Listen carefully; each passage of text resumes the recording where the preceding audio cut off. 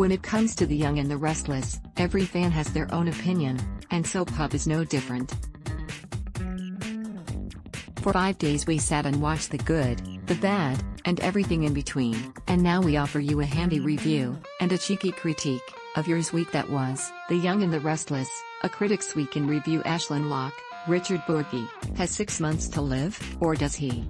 He was awful quick to let that little tidbit slip during his face-off with Kyle, Michael Mueller, and Tara, Elizabeth Liner.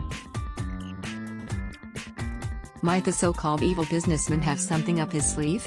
And if he really is dying, could Y&R being gearing up to recreate one of its all-time greatest plots?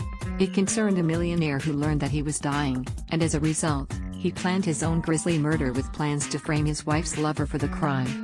If Ashland really is the monster he was made out to be, and Lord knows that he has not lived up to the hype so far, this would be an excellent direction for the story to go, but then we'd have to say goodbye, forever, to what very well could have been the show's next big power couple. We didn't know that we wanted to see Ashland and Victoria, Amelia Heinle, together, but now that the possibility has been teased, we're sure that we do. Further your musings while the cat's away. Will his wife cheat on him with their good friend? We're just saying that should the soap go there with Devon, Bryden James, and Abby, Melissa Ordway, we wouldn't be too opposed. And hey, once a cheater, always a cheater, right? Please wake us when actual answers to the Who Killed Richard storyline is forthcoming, though, if what has come before is any indication, the climax and denouement will all take place off-screen and will be summarized in an offhanded manner during a convo between Amanda, Michelle Morgan, and Devon.